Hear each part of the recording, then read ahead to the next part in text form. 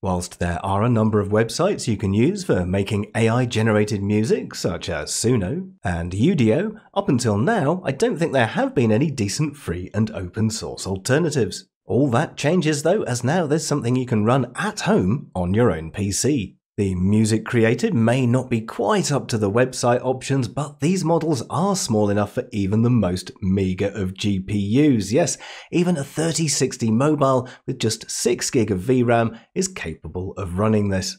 Running locally not only means you effectively have infinite credits, but you can also upload your own voice, upload music clips, and if you're a nerd, play around with the code a bit. Like they say here, some of you may find words that start with whatever that is hard to pronounce. If so, you can just call it yeah. Yeah, I'll call it yeah. Thanks.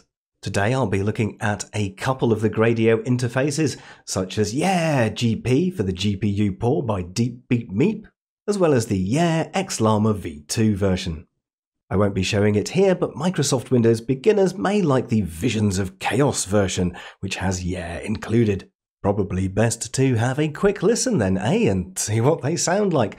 First up is some output from the original repository. This one is the slowest, but potentially the best quality, though without any optimizations you're looking at 15 minutes for a 60-second song on a 3090, with VRAM usage going up to around 16GB.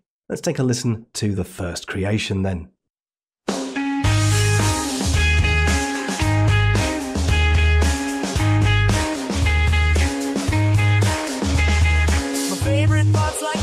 Drift throughout the day, but they're so nothing hardcore in a very British way.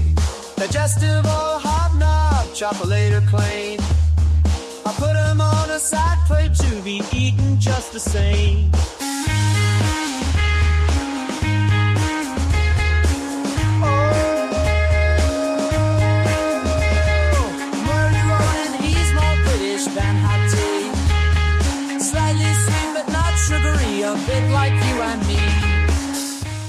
There we go then. As an initial example, I don't think that's too bad. There are lots of options you can play with, all sorts of different seeds, but let's just compare it to some of the others to start with. Now, this one for the GPU port is, well, it's a lot faster because this one takes just over 4 minutes. It also has various profiles like you can see there, so you can run it on much lower amounts of VRAM. Very handy. I used the same lyrics, tags and seed, so do you think it turned out the same? Well, let's have a listen.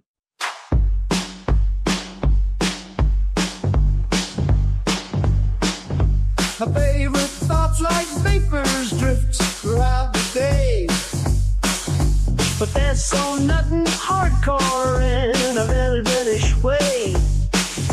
Digestive or a hobnob, chocolate or plain, I'll put them on a side plate to be eaten just the same. Nope, that's definitely totally different, but still pretty good. I think quality-wise, maybe it's not quite up to that of the original, but perhaps more testing is required there to be sure.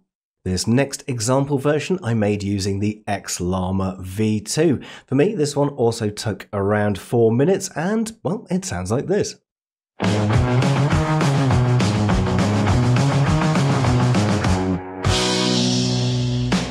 My favorite thoughts like vapors drift throughout the day, but there's so nothing hardcore in a very British way.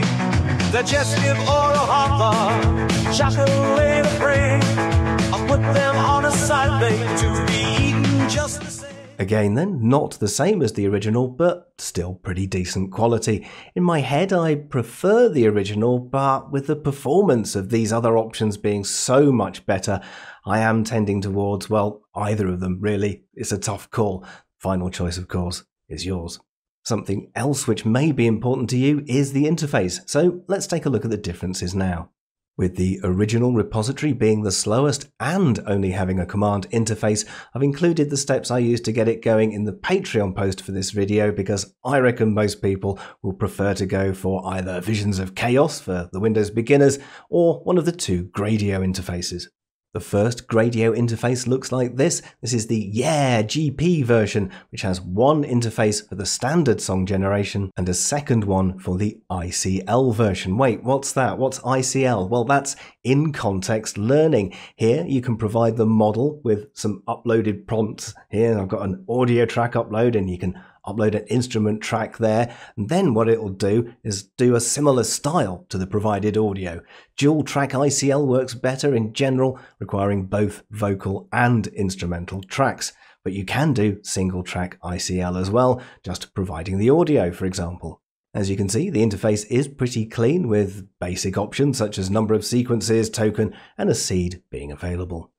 The XLlama V2 Gradio interface has all the options in one place, with lots of little tick boxes to change. So here we can scroll down, we've got use audio prompt, so you can tick that box and then you get the uploads there. So it's all in one rather than two different interfaces. It's also got lots of options which make it look a bit complicated, and there's no orange button, so perhaps you prefer the color scheme of the other one. The tagging in this case is also slightly limited, so you may like it because it gives you inspiration, but then I also can't type in British, where there's no British tag, so I can't actually add that as a thing. Talking of which, let's take a quick look at the prompt guide. They've got 5 tips for genre tagging at the moment, with the main thing being that a stable tagging prompt usually consists of 5 components: the genre, instrument, mood, gender, and timbre. All 5 should be included if possible, separated by a space. The examples we've heard already weren't using ICL mode, so I guess we should probably have a look at this whole ICL thing as well, see if it's any good. For this test, I recorded myself singing much the same song as there, but with a genuine British accent. Here's a quick sample of the input, with the full clip being 30 seconds long. My favourite thoughts like vapours drift throughout the day, but they're so nuttin' hardcore in a very British way. Now, bear in mind it does work best if you include both vocal and instruments, but in this case I'm just using the vocals. You ready for the result? Well, here goes.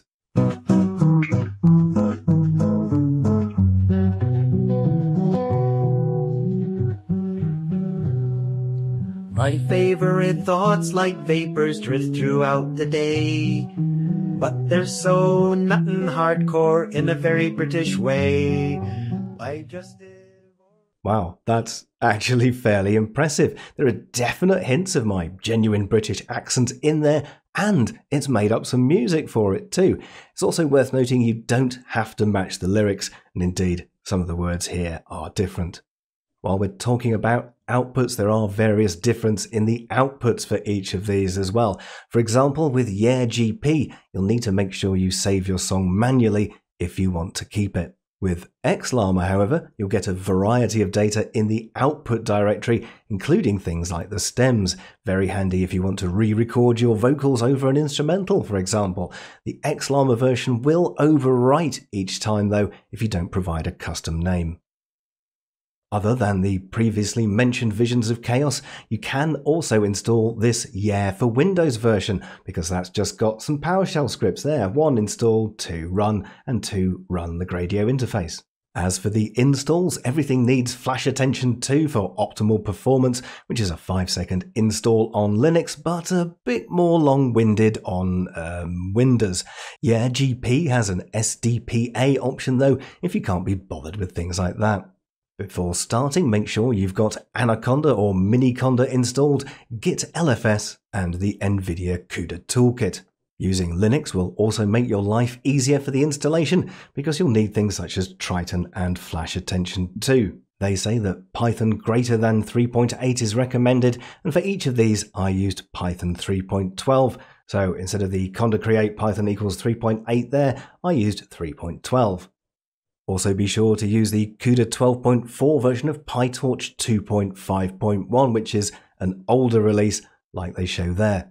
Looking at the other steps for YuE first then, make sure to follow each of them. So you've got the install source code, you want the git LFS install if you haven't already got that, because this is quite a big download. Pip install -r, the requirements.txt, pip install the flash attention, and then this allegedly optional step 4 you will actually need to do. They've got scripts there for both Linux and Windows, but if we take a quick look at one of those commands, we'll see it's assuming that you're using a venv and not conda. Not a problem though, as all it's doing is copying two simple files. So if you run the command pip show transformers in your Anaconda environment, you'll see there the location. In this case, it's there. All you need to do then is copy these two files, the utils and the modeling llama, into that location. So there's the example command you can use to copy, or of course you could use your graphical file manager. You can then start with whichever profile best suits your VRAM, and in my case I used profile 1 with compile and ICL. The XLlama v2 version I'm running is actually sort of a hybrid because I'm like that. You see, the XLlama v2 YuE version only comes with instructions for Docker, and I like to follow instructions and I don't like to use Docker. No worries though, as you can just copy the interface file over into the standard YuE XLlama install. Much the same as with YuE GP, you make a nice Conda environment. Here they've actually specified 3.12 like I used. Activate it, don't forget git lfs. Clone this environment and then pip install -r requirements.txt. Now this one is slightly different as they do also have there a requirements rock M. So if you've got an AMD card as well, that's certainly a good option. If we have a look at this requirements.txt too, for Windows, they've got the wheels in there as well. So hopefully you should have a much easier time installing this. Now this one isn't Docker, but doesn't have the Gradio interface. But remember, that isn't a problem, as what we can do is just copy the interface from the XLlama UI version into this one. So here is the XLlama UI version, and there's a file, src, yeah, interface.py, that one there. So you can just copy that into your standard XLlama v2. There you can see I've made a symbolic link. The file is set up for Docker, but if you crack it open in your favorite text editor, all you need to do is set these various base repo, base YuE, base models, base outputs, and base input directory. So here you can see I've got it set up to my YuE XLlama v2 install. Now it knows where your local install is, and everything will run nicely. You will need the xcodec mini infer directory inside src, yeah, normally it's in the root there, but instead I just made a symbolic link into the src, yeah, directory. The Docker version of this will automatically download the various repositories, but this version doesn't use the standard Hugging Face cached versions of the models, which are automatically downloaded by the other Gradio interfaces. So for this one, I needed to do a Hugging Face CLI download and just copy it into a local directory. Here then you can see the result of that. I've got the MAP directory, which is basically all the models. There's the ICL, the COT, and the Stage 2 General. Because we've copied that Gradio interface in, we can now ignore step 4 there, run inference via the CLI, and instead just use Python to run that interface file we copied in. There you go, it's running on 7860. So when you open that up in a web browser, you should then be able to choose your models. Whew.